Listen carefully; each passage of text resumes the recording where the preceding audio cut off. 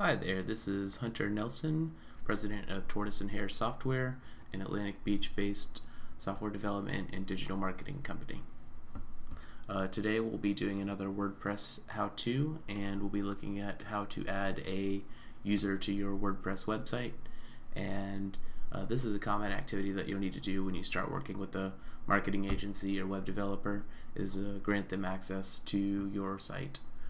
So what I'm going to do is open up a new browser window here with Chrome, and then I'm going to go to a out-of-the-box blank version of a WordPress site, just for security reasons. Just make sure there's no user data in there that's important. And what I'm going to do is, when you're at your home page, you just come to the end of the URL here and add wp-login.php to the end of it. That's wp-login.php.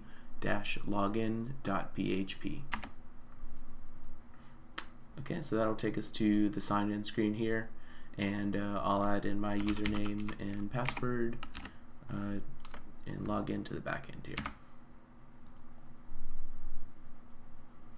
Okay, so here's the WordPress backend.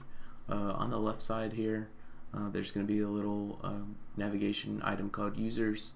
I'm going to hover over that, and then I'm going to move my mouse over Add New, and then click Add New.